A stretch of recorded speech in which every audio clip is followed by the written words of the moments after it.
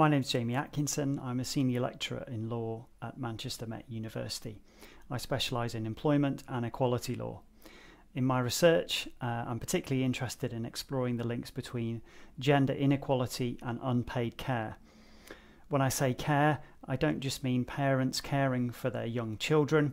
It could also mean caring for a son or daughter that has disabilities, or an elderly relative or friend.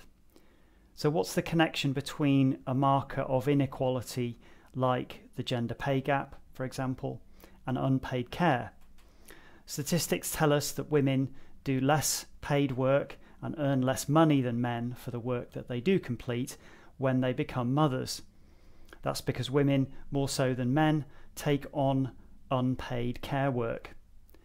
The ultimate goal of my work is to try and make parenting less gendered, by which I mean that someone's gender should not necessarily define their parental role.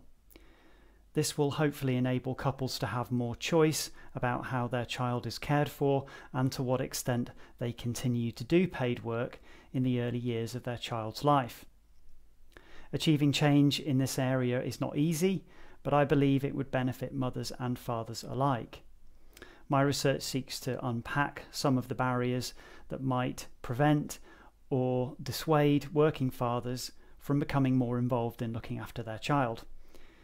It also attempts to encourage policymakers and employers to enable more fathers to take time out of paid work to look after their child on their own, and to make it easier for fathers to prioritise their caring role without feeling that their career is being jeopardised.